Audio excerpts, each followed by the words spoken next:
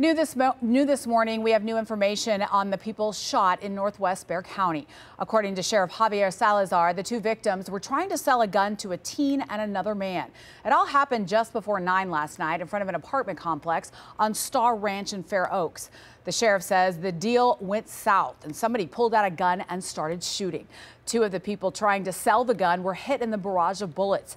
A 20-year-old was shot in the head. Another 20-year-old was hit multiple times. The sheriff says both were rushed to the hospital in critical condition.